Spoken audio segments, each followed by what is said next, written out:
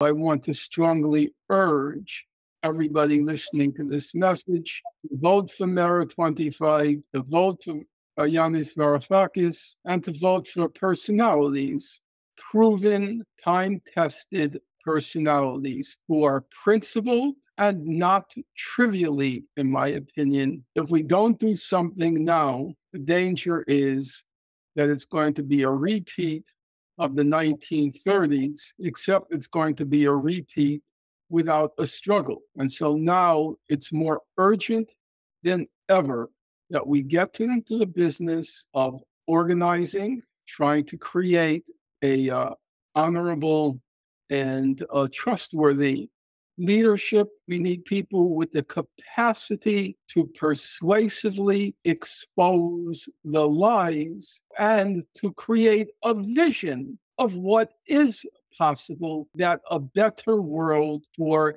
everyone, or I should say for 99%, a better world is possible. Now, I believe that MERA25 is able to respond to that challenge. I believe that Yanis Varoufakis, along with others, such as Claire Daly, can provide the kind of leadership that we desperately need at this moment if we are going to avert a historic catastrophe. We need people like Mr. Varoufakis, who understands the economy, who understands what's possible and what's not possible, and most importantly, who is able to intelligently and persuasively refute the lies coming from the European right, but also from the European establishment. The two outstanding personalities from the political realm, the two outstanding personalities on behalf of Gaza were Yanis